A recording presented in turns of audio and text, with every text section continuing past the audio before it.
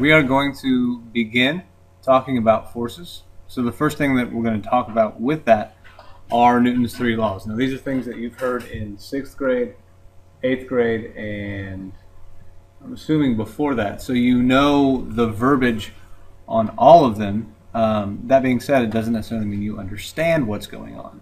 So the first law, an object in motion tends to stay in motion or rest unless an outside force acts on it. This is usually called the law of inertia. What it does is describes the tendency of all objects, which is to stay in place. I spelled tendency wrong.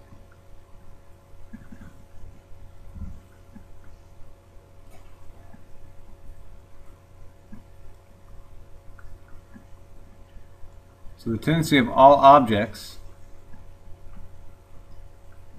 is to continue in its previous state of motion.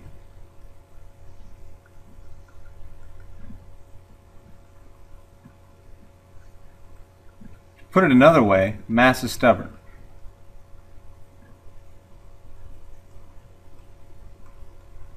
If something is moving, it wants to continue moving. If something is at rest, it wants to continue staying at rest. It's stubborn, it's sluggish, it doesn't like to change. And this tendency not to like to change, we call inertia. So, a little bit of confusion about inertia that you might have. Inertia is the same thing as mass, measured in kilograms. Measured at anything. So when we talk about mass, it is a quantifiable, we can put a number to it, way to talk about inertia. The more mass you have, the harder it is to change an object's motion. The more inertia you have, the harder it is to change an object's motion. But those two are the same thing. So first law says mass is stubborn. It takes a force to change the motion of an object.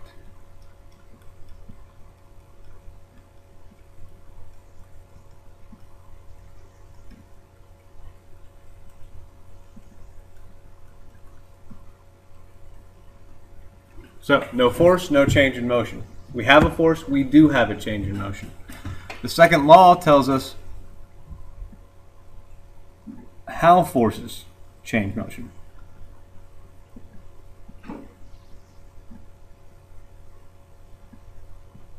So, in the second law, we've got force equals mass times acceleration.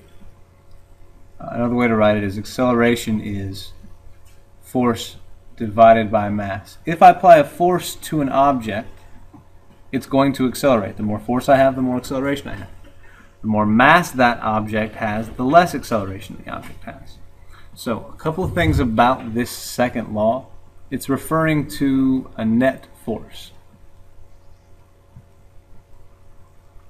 And we use a sigma sign, sigma F. That means net force, or the sum of forces.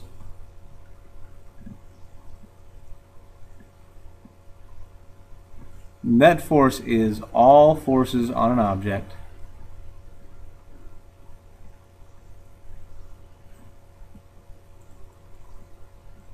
added together.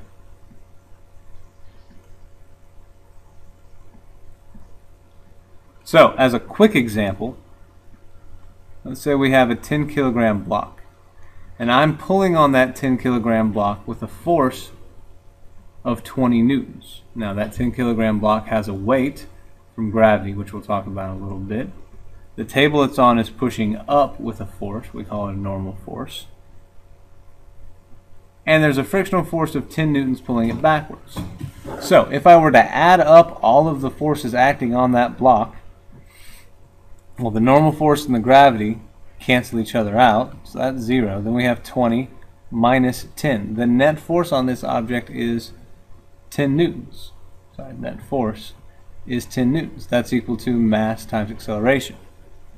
Plug in the mass, we find the acceleration is 1 meter per second. We are going to be doing some iteration of drawing all the forces acting on an object, finding out what the net force is, and then using that to find the acceleration in most of the problems that we're going to work. Now, for every action action, there's an equal and opposite reaction. This is probably the toughest of the three laws to get, even though it's the one that most people seem to remember the most regularly. So this tells us about the nature of forces.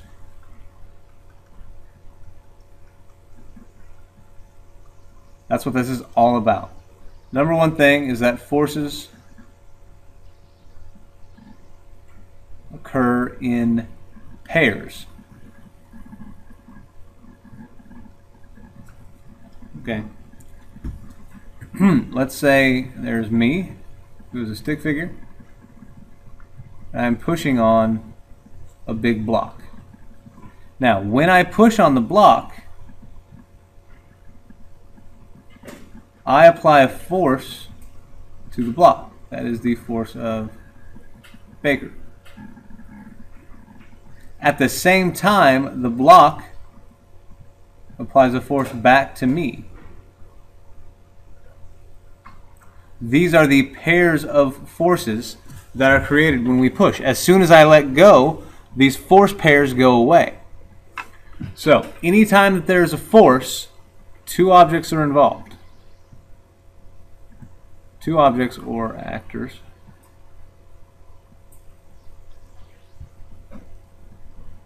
In every force. The two objects here are me and the block. So the first one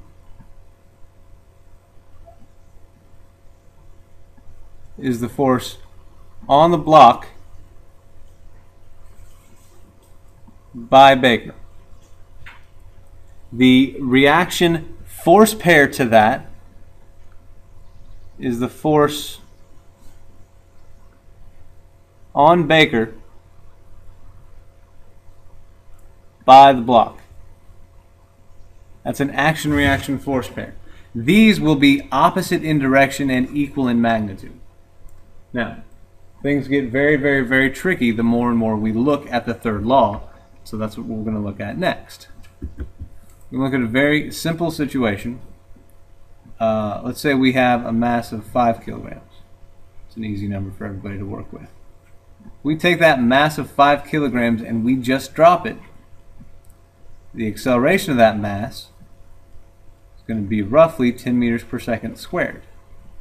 So looking at that mass, just having dropped it, the sum of the forces acting on it are the mass of the block times the acceleration of the block. We got 5 kilograms times 10 meters per second squared. My net force acting on that block is 50 newtons. Well, we know when we drop something that there's only one force acting on it. It's the force of gravity. So gravity on this block is the mass of the block times the acceleration due to gravity. This is what we call weight. The force of gravity is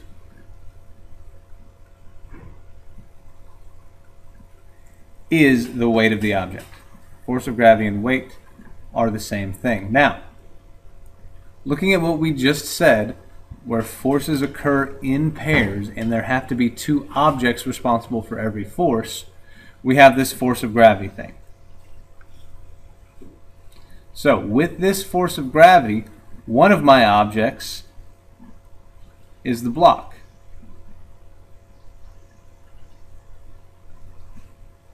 The question is, what is the other object? What is responsible for this force of gravity pulling down on the block? Well, the reason we have gravity is because of the mass of the Earth.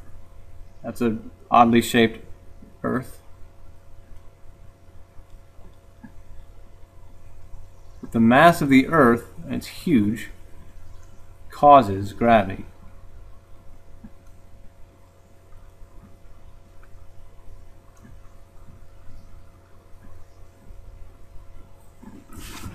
Gravitational force is a field force that things don't have to be in contact. It's a very complicated force. We will talk a little bit about it. I might show you a demonstration in class. So, the force of gravity is the force, so that makes that object 2. force of Earth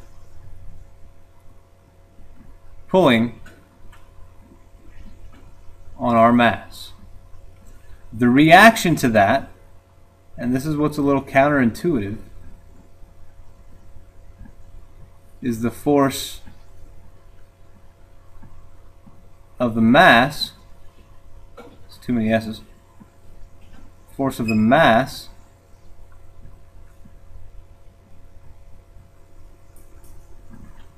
pulling on the Earth. These are my action-reaction pairs. The reason this is hard to believe is because this mass is pulling up on the Earth, but it's not doing anything. It's pulling on the Earth, but it doesn't seem to have an effect. That's what's hard to believe, and that's okay. The Earth is pulling 50 newtons down on a 5 kilogram mass. That makes it accelerate at 10 meters per second squared. That's an effect that we can see. The mass of the Earth, sorry about that, the mass of the Earth is 5.99 times 10 to the 24th kilograms. That's essentially a 6 with 24 zeros behind it.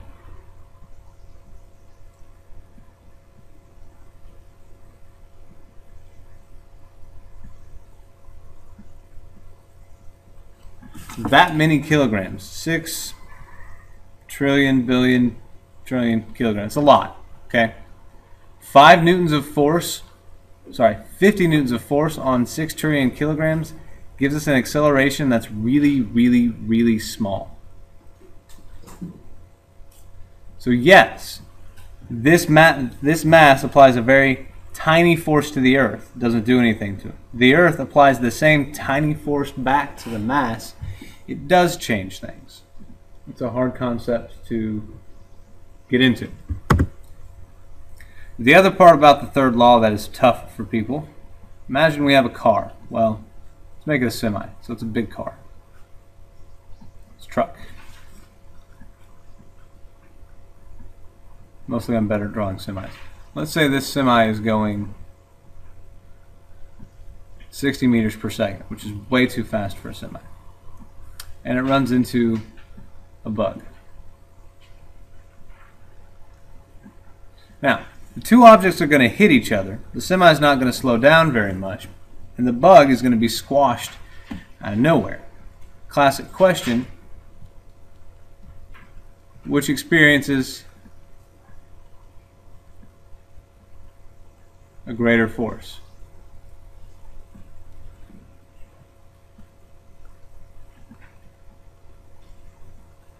The bug or the truck? It's our temptation to say that the bug experiences a greater force because its butt becomes its head, and that's sensible. But the answer, according to Newton, is that they experience an equal force.